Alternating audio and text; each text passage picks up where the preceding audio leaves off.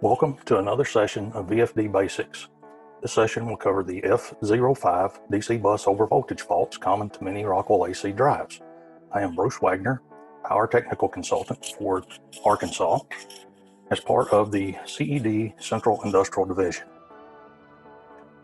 The F05 throws when the DC bus has risen to a point to cause a fault. The fault is to prevent component failures such as DC bus capacitors and other items on the power section.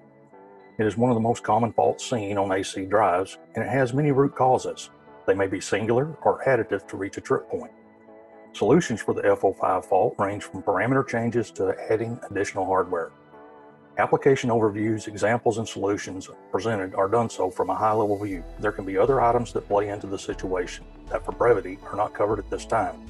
The assumption is that your situation does not allow use of an increased overspeed limit to run the drive faster to burn off the excess energy, though that is an option if your situation allows such. Contact your local CED drives technical consultant for further details if needed.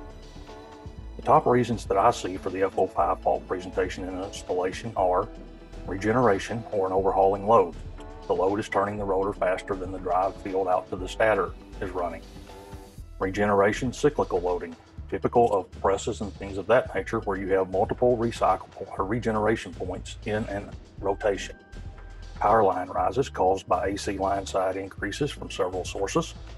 Power factor correction capacitors, which add to voltage whenever the utility or the facility turn on more capacitance than is needed to correct the line. Motor winding insulation and or motor lead insulation breakdowns can cause these through the reflected wave phenomena.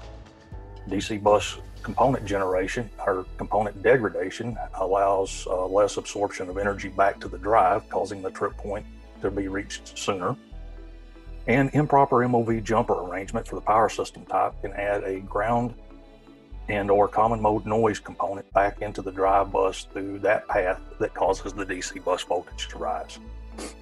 In regeneration or an overhauling load, the load physics do not allow the load to slow as fast as the drive can reduce the output speed frequency. Example, the drive changes speed from 60 to 40 Hertz. Drive decel ramp is at 10 seconds or 6 Hertz a second, so it can make the speed step change in about 3.33 seconds.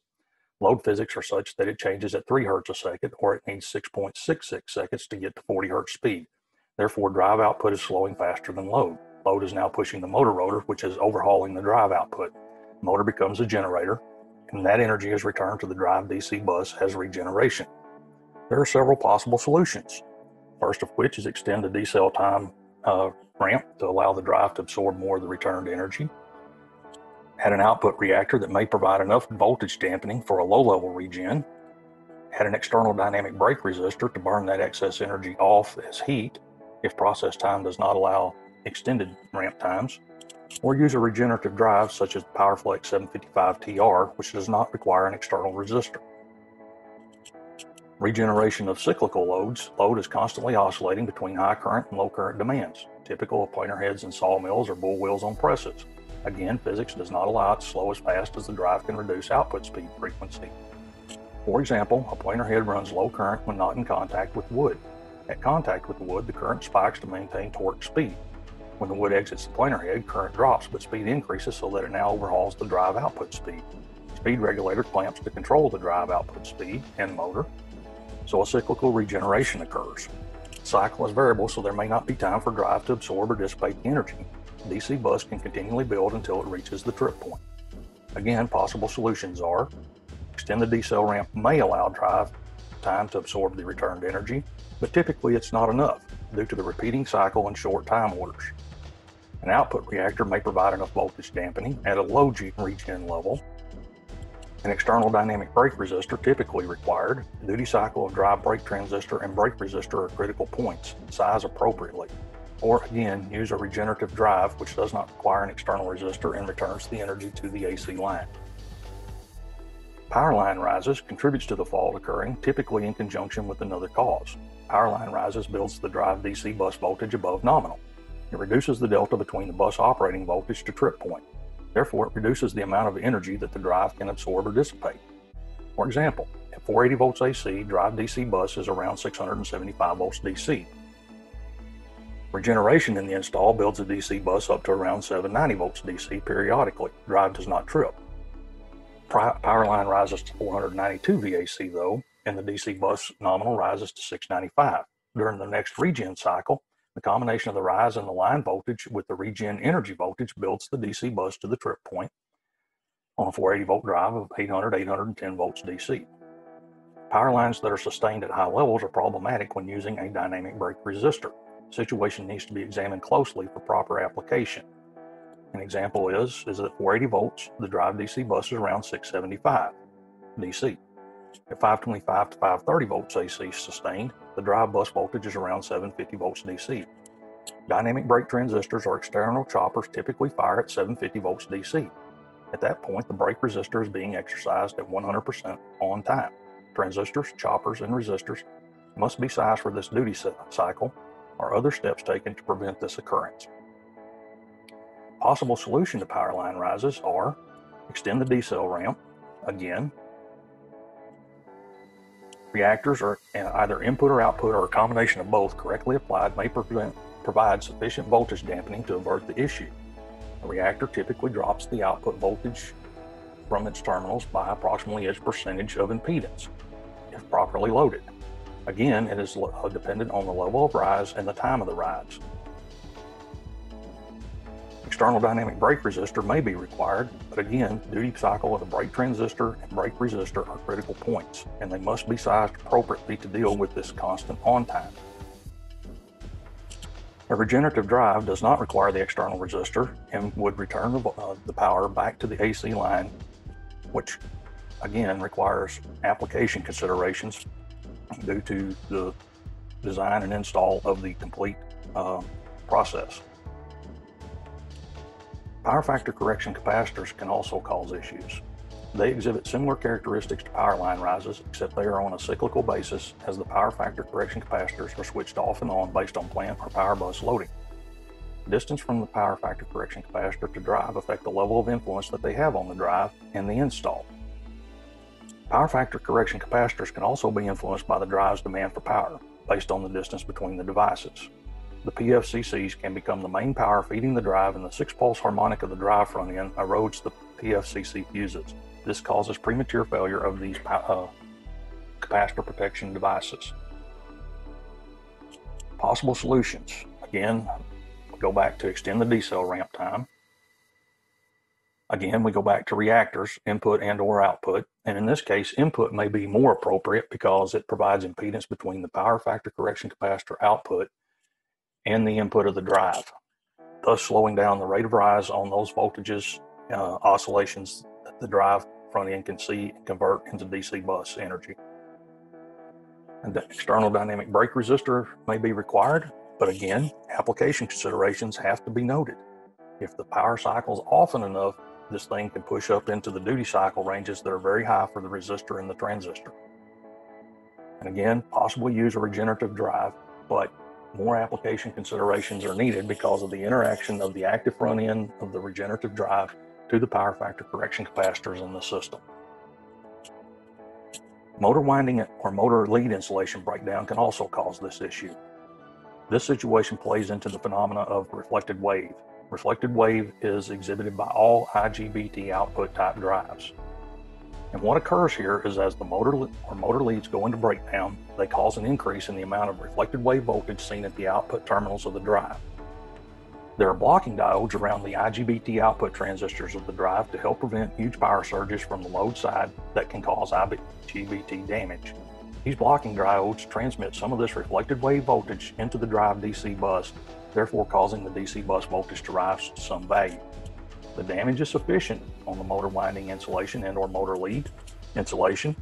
The spikes could be of such magnitude that the drive will trip almost as soon as the start button is pushed and the transistors start gating.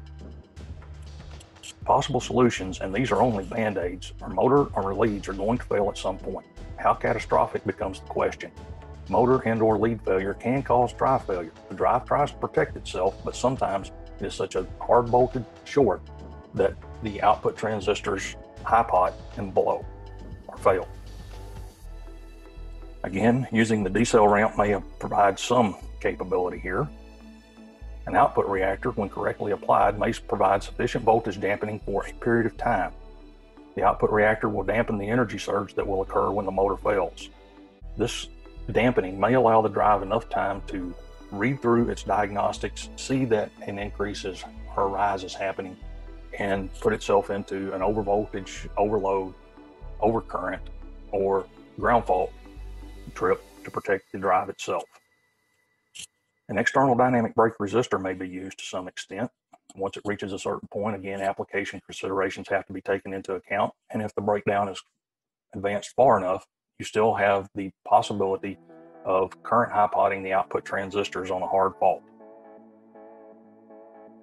Drive DC bus component degradation. The DC bus of a VFD essentially consists of the DC bus capacitors along with bleeder balance resistors to keep the voltage across the capacitors balanced and to bleed off the energy from the capacitors per code requirements, whether it's UL, NEMA, etc., that the voltage has to be reduced to a certain value in a short order of time for safety purposes. The amount of energy the VFD DC bus can absorb or dissipate is related to the amount of the capacitance in the DC bus and the value of the bleeder balance resistors. Erosion of the value of either of these components reduces the amount of energy the bus can absorb or dissipate. Thus, a drive that may work when new trips as it ages. Erosion of these components is related to the amount of damage done to the items from line side disturbances, voltage spikes, lightning strikes, etc., and load side issues such as ground faults, motor overloads, instantaneous hardware overcurrents, high-duty cyclical loading of undersized drives, etc., including lightning on the load side that may strike the metal frame mounting of the motor and return up the motor leads. Essentially, these components can degrade from anything that hits the DC bus at some point. Possible solutions, again, these are band-aids that have to be used temporarily, with the ultimate solution being fixing the issue. While these possible solutions can extend the amount of time to run the existing VFD, that amount of time is indeterminate. Again, we use the tried and true extension of D-cell RAM.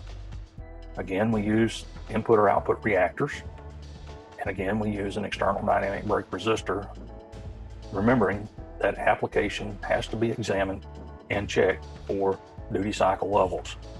The permanent solution is to address the situation that caused the drive damage, replace the drive, and if it's application oriented, such as high-duty cyclical loading, replace with the proper size drive needed in order to sustain the application's requirements. The improper MOV jumper arrangement for power system type is a subtle cause of this situation. Mostly occurs on ungrounded power system feeds to the drive. You need to refer to the specific drive installation manual for proper arrangement of the MOV jumpers based on your specific power system feed. Example, power system feed to the drive is classified as an ungrounded type, such as delta, impedance grounded Y, etc. MOV jumpers are left installed in the drive. Per RA install instructions, the MOV jumper should have been removed. What is seen in these situations is that there is circulating ground energy at some level in these type power feed systems. This circulating ground energy travels through the MOV jumper back into the DC bus, helping cause a voltage rise. Usually it's not enough on its own to cause a drive trip, but in some cases, yes, it is. It is usually additive to one of the other causes, and the propensity for a trip increases dramatically when they start combining. In addition to this, these type noises coming back into the drive can cause additional issues with analog loops, communications, etc. The solution? Obtain the specific drive install manual and position MOV jumpers per the type power feed system to which the drive is connected. In summary, the F05 DC bus overvoltage fault is thrown when the DC bus voltage reaches the trip point. Trip point voltage varies based on the input voltage rating of the specific VFD. The DC bus monitor regulator cannot distinguish which of these causes built the DC bus to trip point. Therefore, there is no selectivity to ignore a specific cause. The causes can be singular or additive, i.e. multiple causes at the same time. And in the end, they all meet in the middle at the DC bus, rising the DC bus voltage level. This is a diagram showing how the DC bus is in the middle of the variable frequency drive, VFD, and how both line and load side connections can contribute to issues in those situations. Thank you for watching. Have a good day, and if you have more questions, please contact your local CED technical consultant for power and drives. They will be happy to assist you in trying to resolve the issues that you see from the F05 overvoltage fault.